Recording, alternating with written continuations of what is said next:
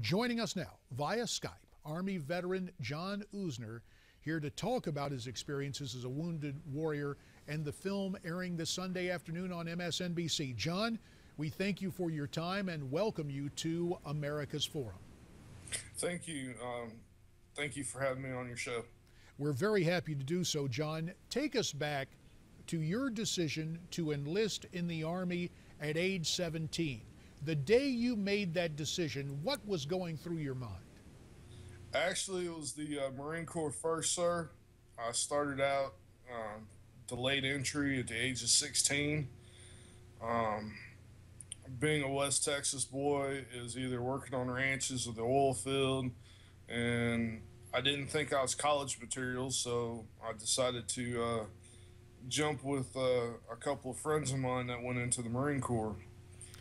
So you decided, and thank you for making that correction, because as we know, there's a real difference between the different branches, and we appreciate that distinction.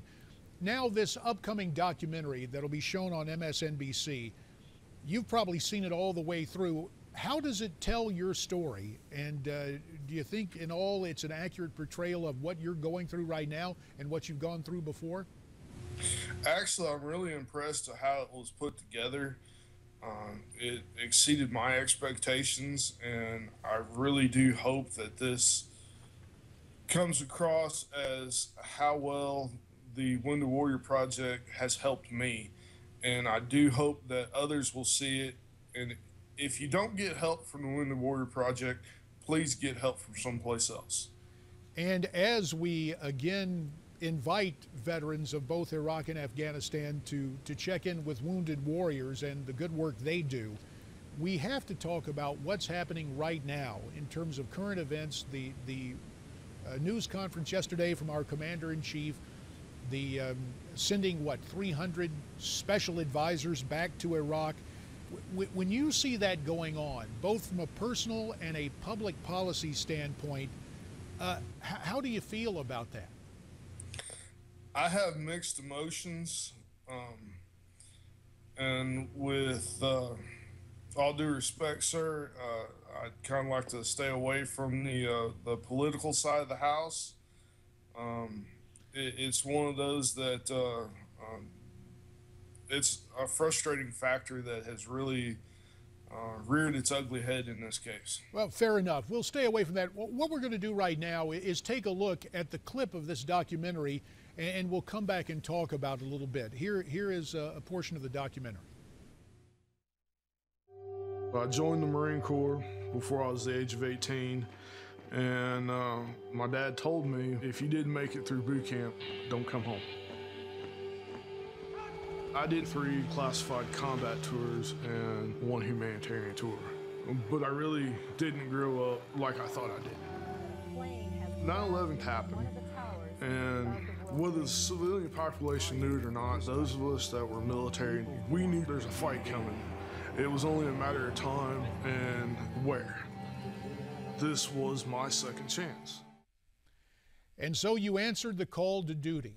Now you look back at this through 4 tours, 3 combat tours and 1 humanitarian tour. Could you classify a difference in all of those different tours that you went through? And now looking back with your perspective today, tell us what's going on for you in the here and now, John. Well, in tour classification for the Marine Corps, you had combat tours, which was tours where you're more than likely going to get shot at. And then you had humanitarian, what we call a humanitarian relief mission, which is like the 1998 hurricane relief in Honduras and Nicaragua. With the Army, it was 4 straight combat tours, starting 2 with the National Guard and 2 with the active duty Army. The here and now is, I'm currently working to get my degree in herpetology, and with that I hope to join the Texas Parks and Wildlife in their biological field as a conservationist for endangered species. Well, you're looking to the future and you're working hard to get there. We thank you for reflecting on your past and the here and now. And again, just so everyone knows, we're going to take a look at the details of when this documentary airs. It'll be seen on MSNBC Sunday, 1 o'clock on the East Coast, 10 a.m. Pacific time. Wounded, the Battle Back Home, where you can hear John's story. John, we thank you for your time. And we thank you for sharing your reflections with us here on America's Forum. And sir, we would be remiss if we did not say to you, thank you for your service, and we wish you the best with your continued healing from your time in uniform. Thank you so much, sir.